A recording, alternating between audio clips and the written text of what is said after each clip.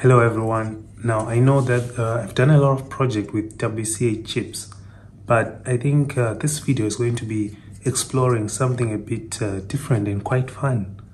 And that is, we're going to be using this MCU, the CH32X035, as you can see. So in particular, we're going to be using the PIOC function of this chip. Now, the main benefit of using the PIOC function for this MCU is that it allows us to switch or to save clock cycles from the main core. So let's begin. Okay, so let's start by explaining PIOC. Now, if you don't know what PIOC is, it's a little processor, a little core that usually comes alongside the main core. And in this case, it's tied to PC18 and PC19, can only be programmed in assembly, and in order to implement most protocols, you will have to bit bang it.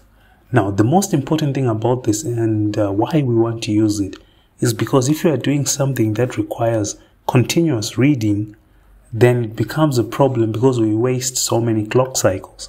A good example, imagine you have two sensors and they need to respond each and every second.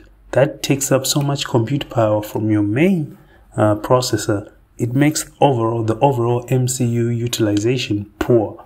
But with a PIOC pin, we can utilize this tiny extra little core to do all this continuous reading. That way we can leave the main core for other activities. And the best part is this PIOC runs at the exact same frequency as the main core. So it's really ideal for that. Now, in order to program this, you would need to do it purely in assembly. And WCH provides the documentation for this. It's an 8-bit MCU. And as you can see, writing in assembly can be a bit complicated. But WCH do provide the include file with all the register address and values, so that makes it much simpler if you want to implement and write your own assembly. Now, since this is an 8-bit processor, you would have to look at the specific documentation for implementation, but most protocols you are going to have to bit bang them. Now, how to do this? Now, in order to do this, the first thing you need are two programs. So you're going to need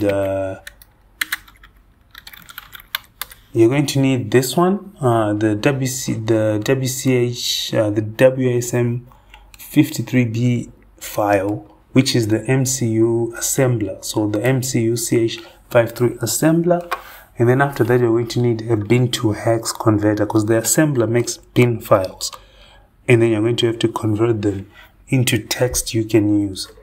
And this text, for example, here, this bin file, we're going to copy all these values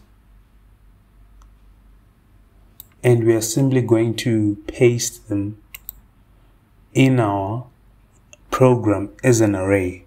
And we have to make sure that they're aligned, that they're 16-bit aligned as well.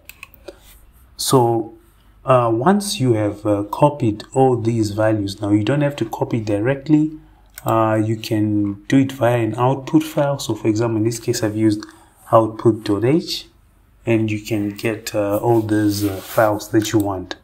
Once you have the output file, or if you feel like you don't want to manually configure it, you can use the provided BAT file, this one. So you can simply run the BAT file, and then it recompiles the bin and it gives you this file, PIOC UART include.h. So all you have to do is to copy this whole folder, and then go into Mount River, and then declare it as a 16-bit aligned array. So as you can see here in our Mount River, we have declared it,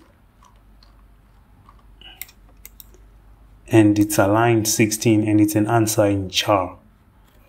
Now, quite interesting, if you see these values and you open the bin file, you will find out that they're the same. So we can open the bin file with the hex editor, and you can see, for example, 0002B, 00002B. So this is the bin file. And then we will simply declare it as an aligned 16-bit char array. And then we will declare it in our program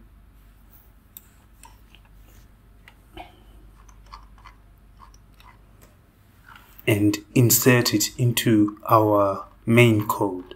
So that's how you program the PIOC. And in the next episode, we're going to do a much deeper dive into how to utilize and provide an example. And also there's going to be a competition about who can best utilize the PIOC provided by this MCU. So that's it for this video. If you have any other questions, please let me know in the comment section below. Bye-bye.